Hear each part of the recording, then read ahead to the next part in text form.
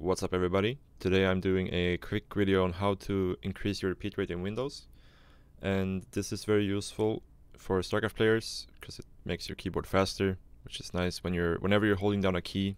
This is basically going to be useful. So when you're making Ling Bane, anytime when you want to spend a lot of larva at once, even if you're playing Terran or Protoss, it can also be useful for faster warp-ins or queuing up your barracks with Marines faster, stuff like that.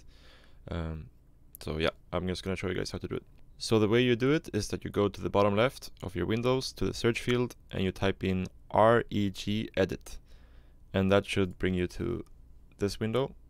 And here you go into current user, HKey current user, control panel, accessibility, and then keyboard response.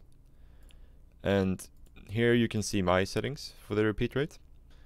Yours is going to be different initially. So you're going to change everything to 0 except these 3 things.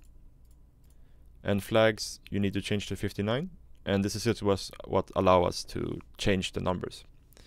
And the repeat delay is how long it takes for the button that you're holding down to start repeating. And the repeat rate is just how fast it's going to repeat. So the lower you put these numbers, the faster it's going to be. This is what I use. You guys are going to have to try it out, feel for yourself, try different numbers, and find something that you like. And once you've done that, the way you implement these numbers is by relogging.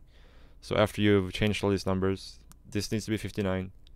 Everything else should be on 0. And you change this to whatever you want. Then you need to relog from your Windows user. And once you log in again, the changes will be in effect. And if you ever want to reset these settings to default, all you have to do is change the flags to 126. And that will reset all the settings to default.